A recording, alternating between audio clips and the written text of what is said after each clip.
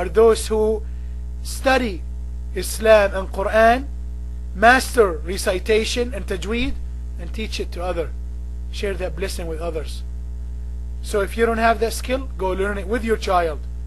Instead of going to, let's say, take a karate class together, go take a Quran class together. Learn the book of Allah subhanahu wa ta'ala. Let me ask you another question. Do you speak Arabic? Or let's say not speak, but can you read and understand Arabic? Why am I saying that? Is it because I'm Arab? No.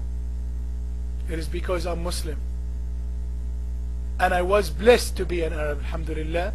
So it made it easy for me to learn Arabic. And I understand the struggle that you Muslims have to go through to learn Arabic if it wasn't your first language. It is a struggle, but it's worth going for.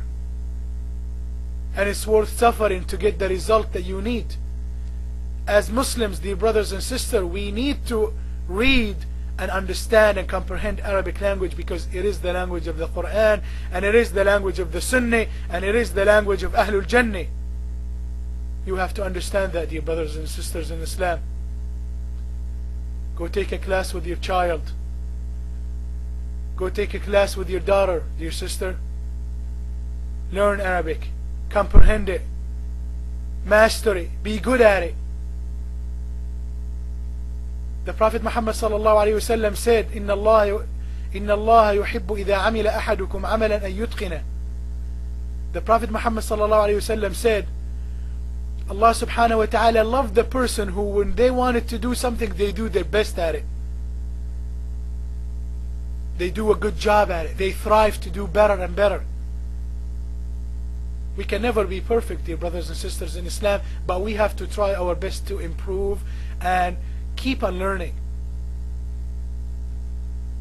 The Prophet Muhammad sallallahu alayhi wa sallam said, طَلَبُ الْعِلْمِ فَرِيضَةٌ عَلَى كُلِّ مُسْلِمٍ وَمُسْلِمَةٍ. طبعا ومسلمة is not part of the hadith. طلب العلم فريضة على كل مسلم. The word Muslim include male and female, but I said ومسلمة so you can comprehend that I'm talking to male and female. It is mandatory and obligatory on each Muslim, male or female, to seek knowledge. And I'm not talking about getting a PhD in philosophy or to be a physician or a mathematician. And I'm not demeaning that either. It is part of life, and if you have good intention, you will be getting good deeds for it. But it's mandatory on every Muslim, male or female, to learn the religion. Share it with others. Teach it to others. And apply that knowledge to their daily life. Dear brothers and sisters, I want you to really think about this question I'm going to ask. How many names of the Sahaba you know? How many names of the Sahaba you know? How many stories of the Sahaba you know? Ask your child the same thing. You will be shocked. You will be saddened to find that the majority of us don't know nothing. We might know Abu Bakr as-Siddiq. We might know Umar al-Khattab. But our children are a lot of time when I test them, they say Abu Bakr, Umar. What's their last name? They don't know. Because they don't care. Or they were not taught by anybody. We're supposed to follow in their footsteps. We're supposed to know the biography of these honorable Sahaba and companions, to follow them, to take their wisdom and knowledge. And even before this, dear brothers and sisters in Islam, what do you know about Allah subhanahu wa ta'ala, and what do you know about Muhammad sallallahu alayhi wa sallam? What do you know about Allah subhanahu wa ta'ala? Do you know any of His names? The meaning of His names?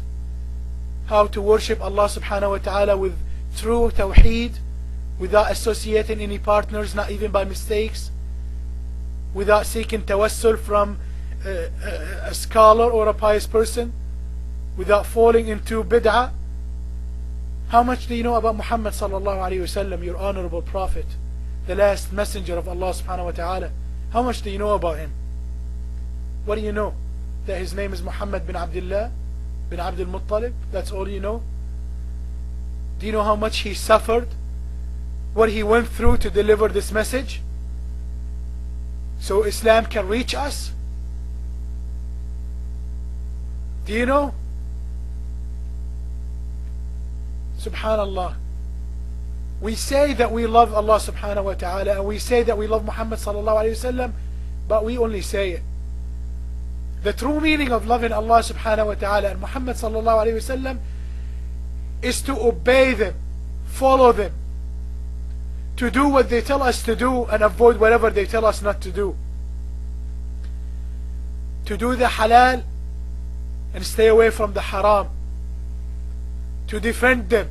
Allah subhanahu wa ta'ala does not need anybody to defend him, but we have to defend Allah subhanahu wa ta'ala. When somebody's talking bad about Allah subhanahu wa ta'ala, we have to stop it. If you can't stop them, you walk away. When people are insulting our Prophet Muhammad sallallahu alayhi wa sallam, we have to step in and defend his honor. Not because he needs it, but we need it. He's done so much that if you spend your life reading how much he's done, you can never be the same.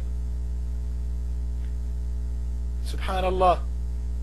Fear Allah, dear brothers and sisters in Islam. Understand that we have to really be true Muslims. We have to learn. We have to apply and do that in our life. Actions. We have to put these actions in life, and we have to teach it to others and share it with others. Especially starting with yourself, then your spouse, then your children and family. That's how you start. That's how you start. Allah subhanahu wa ta'ala said in the Quran, يا أيها الذين آمنوا قوا أنفسكم وأهليكم نارا وقودها الناس والحجارة. Allahu Akbar. Oh, you believe. Fear Allah subhanahu wa ta'ala. Fear Jahannam, that Allah subhanahu wa ta'ala made its fuel men, humans and stones. Watch out over your wives and spouse.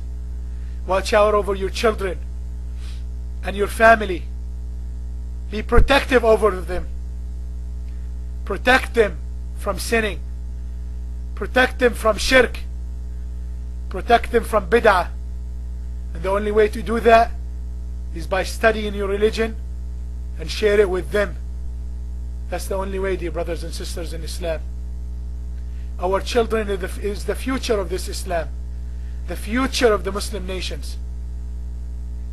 And we have to do a good job at it, otherwise we are in big trouble. Because when they sin, we are getting part of that without even them losing any part of it.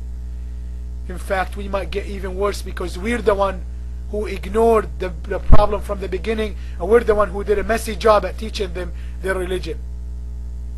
I'm sure of it that you try to send your children to the best schools.